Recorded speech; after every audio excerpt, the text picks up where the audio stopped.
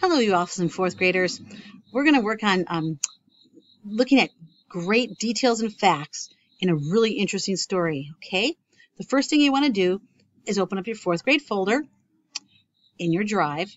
So go to your drive, go to your fourth grade folder, and then go new and do a Google Doc, okay? This Google Doc we're going to call BATS because that's the article we're going to read about, okay? So when it opens up, the untitled, if you click on the title,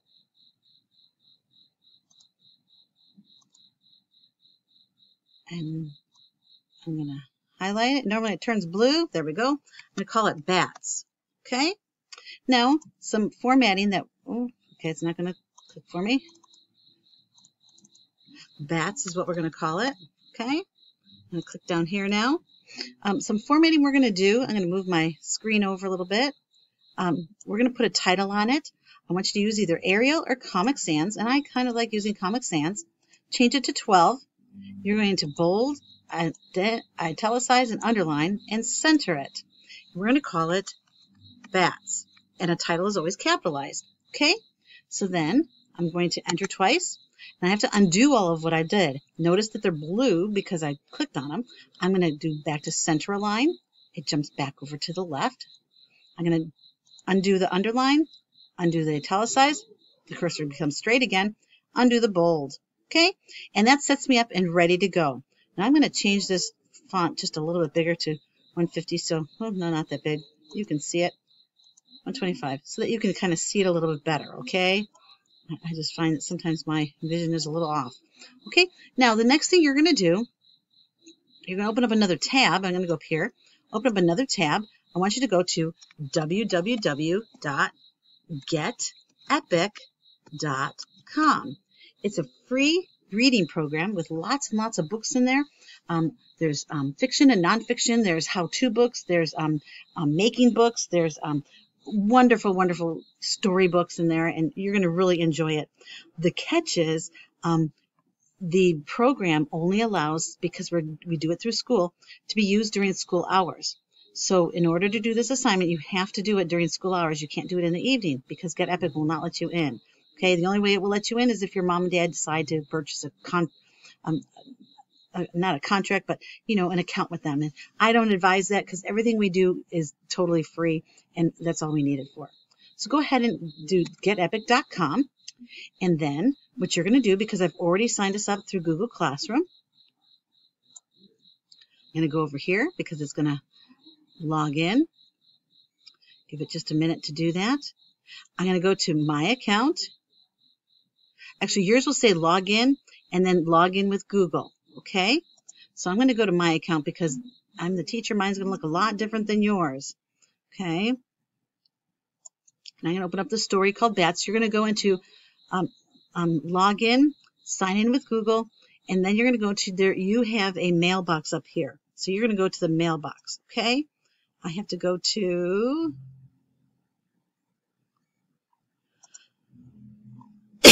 excuse me, my assignments. Okay, my cursor is just going crazy right now. Assignments.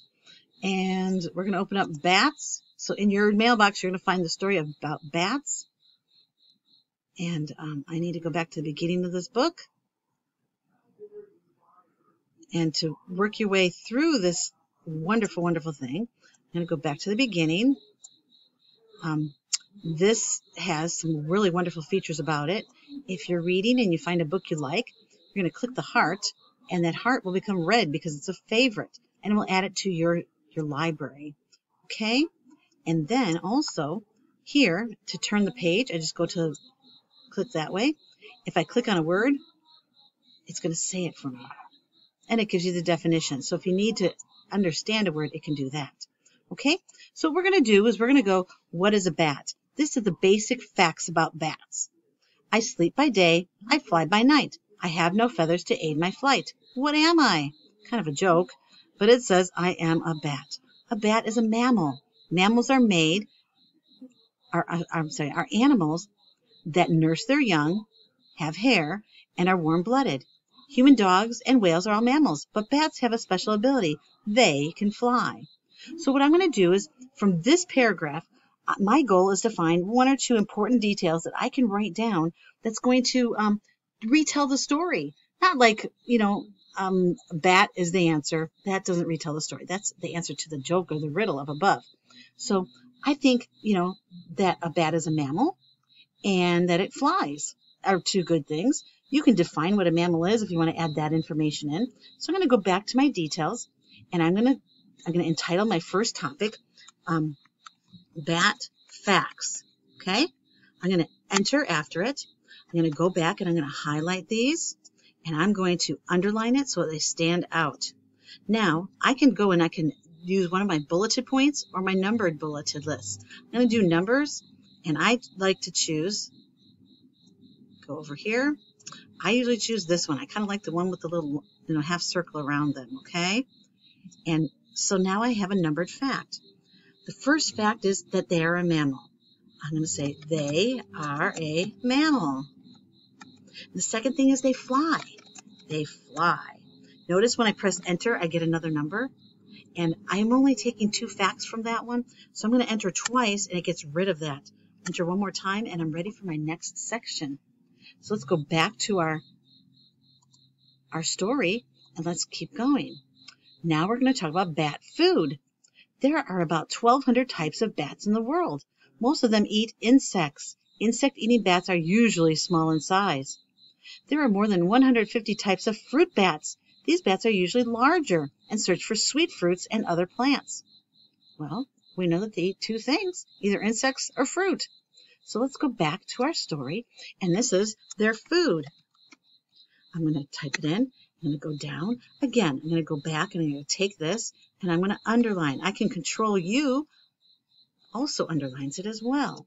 I'm going to go to my numbering, and I'm going to choose my numbering again. And I'm going to choose my numbering, and I'm going to, now the basic fact is that they eat insects. And the second one is they eat fruit. Notice they don't drink blood, because I know that makes for good movies, doesn't it? So then, but there was also another fact in there, that the insect ones are small, and the fruit bats are a little bit larger. So I'm going to put that in there. Eat insects, and I'm going to put an enter, and if I tab, it puts an indent in there, and these are smaller. And then see, with the fruit bat, if I enter and tab, it goes that, and these are larger. Now let's see if we're done with what they eat. Let's turn the page, and ooh, there's another page on food. A few bats hunt for larger prey, such as frogs, birds, or mice. So there is some that eat little critters. So we got to add that in there too. So I'm going to enter, and watch what happens when I'm going to do. See, I'm at a B. Up here, these are these indents. I'm going to decrease my indent, and I'm going to go back down, and you'll see that I automatically got a number 3 again. They eat small animals. And I'm going to put an example, and it was, what did they say? They said it was like mice. And what else was it? Mice, frogs, or birds. Ugh. Mice, frogs, or birds. And there's another comma after that when you give a list. You always do that before the conjunction. Now, let's see what else there's about the food. Some people think all bats suck your blood. This is not true. Only 3 kinds of bats drink blood. This group is known as vampire bats. They mostly feed on the blood of animals like cows and deer, not humans. Oh, so there are some that drink blood. Okay, so I'm going to do enter, and remember that indent up here? I'm going to hit it and watch what happens. Whoa! I'm going to show you which one I hit again. So you got it? I hit this one, the decrease indent. That increases, that will jump me back the other way. So the next thing is drink blood. Oop, not bluck. Blood. And these are of cows. And what else was it? Cows and deer. Not humans. Cows and deer. So now we know about their food. And I think I can enter twice and get rid of that because I think we're done with food. Let's turn the page and find out. We are. Now we're on night flight. Did you know that while you're fast asleep, bats are busy filling their bellies? Bats are nocturnal, meaning they're active at night. This way of life has many advantages for a bat. Insect-eating bats often feast on bugs that come out after dark. Pollen and nectar-eating bats might feed on plants that only open at night. Nectar is a sweet liquid made by flowers. Interesting. So, night flight. I can call this night flight, so let's do that because that's what the book calls it. That's what the story calls it. Night flight. Oop, not fight. Flight. Flight. I'm going to go back. I'm going to highlight. Control B. Are we bolding it? No, we're just underlining it. Control U underlines. I'm going to go and get my numbering. There we go. So they are nocturnal, it said. And what else did it say about it at nighttime? Not meaning they're active at night. This way life has many advantages. Insect eating. Okay. And they eat everything at night. That kind of describes everything. And if you want to add a detail about how they eat insects that are out at night and flowers that open at night, you can do that. So I'm going to do that. So they're nocturnal. So I'm going to tab, eat night insects like mosquitoes, and they eat flowers or eat from flowers that open at night. And it fixed it for me, flowers. Let's go back to our story. Let's turn the page. Oops, sorry. Now we're going to talk about their bodies, and I believe there's 2 pages of that. So we're going to talk about their bodies next. So I'm going to enter twice. Oh, a third time to get rid of that. And one more. So I'm going to do bodies. Enter. Now, highlight. Make it underlined. Go back. Get your bullet point. And let's find out about their bodies. Scientists call bats, it's Chiroptera, a Greek name that means hand wing. That's because bats have 4 wings. Not 4 wings, 4 fingers and a thumb, just like us. A thin layer of skin connects the fingers. This forms a wing. Bats also have a sensitive nose and big ears. Their big ears help some bats see with sound. So we know they have a wing. They have a wing, just one wing. They have a wing. They have a sensitive nose and a big ears. So let's do, they have a 1 wing, sensitive nose, and what was the other thing? Big ears.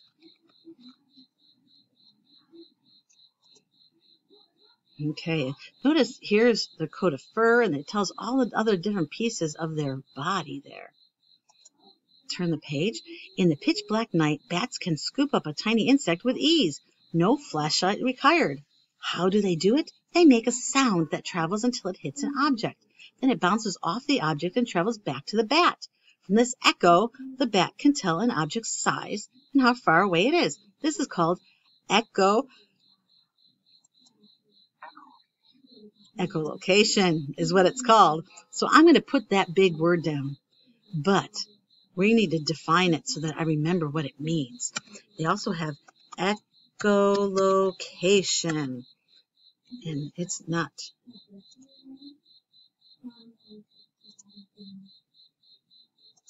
I think that's spelled right.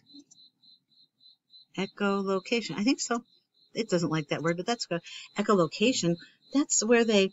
Oh, what is that? Let me go back to the story. Oh, let's see. That's they make a sound. It bounces off the bat. That's it. That's what it is.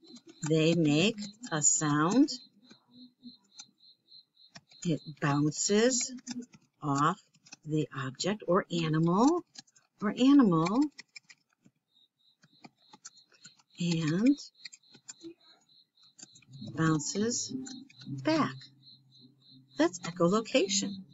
Let's find out if there's something else. Let's turn the page.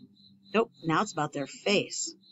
Well, that's part of their body too, so I think we could include that in. Some bats have strange-looking faces. Special ears, noses, and mouths help bats tune into and make sounds while they use echolocation. Their faces may look odd to us, but for bats, their features work perfectly. Well, that's nothing really different, but look at that guy. He looks like a pig almost, and actually this one looks like he has a pig nose, and this one has that. Look at those big round ears. Look at this guy with his huge ears. Look at those teeth on him. And then they call this guy a big-eared bat, and I don't know, that's kind of crazy too. I think these two have huge ears. Let's turn that page. Now it talks about hanging out. When bats are not hunting for food, they're usually hiding in a roost. Roosts can be caves, treetops, or attics. Bats pick places that are well hidden and protect them from bad weather. When most bats rest in their roost, they hang upside down. Oh. So, well, let's not turn the page too fast. So we're going to call it hanging out, because that's what they call it. So I'm going to backspace, and then enter. And we're going to call it hanging out. Enter. Highlight this and underline it. Give me some numbered bullet points. And what I'm going to do from here on out is, if you look, there's hanging out, then there is baby bats, and there's bat rescue, and then there's nature's helpers, and then myths and Hall of Fame. And you don't have to do the myths of the Hall of Fame. Those you don't have to do. But you do need to do nature's helpers, bat rescue, and baby bats. So I'm going to do that for hanging out, and then I'm going to enter, and then you also have to do, after hanging out, you're going to need to do baby bats,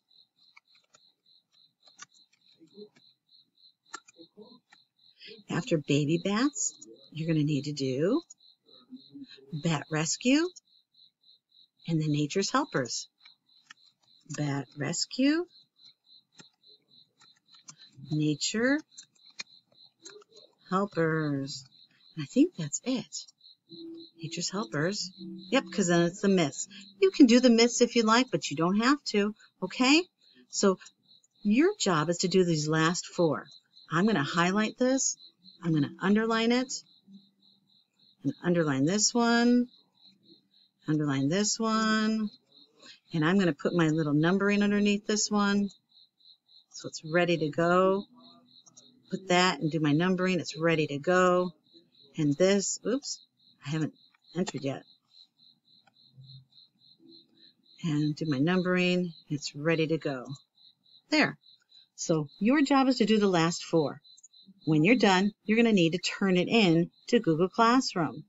Okay? When you go to Google Classroom, I will do another video on how to do that, okay? Because that's something that's very big. But your job is to take care of this. This is what we're doing for Tuesday. Monday, we read the story. Tuesday, we're going to start this. And Wednesday, we're going to finish it up. And then Thursday, we're going to, I'm not sure. I'd have to look at my lesson plans, but Thursday, we're going to do something else with it. So I'll be posting another video. But this is for Tuesday and Wednesday, okay? Have a great afternoon and a great day.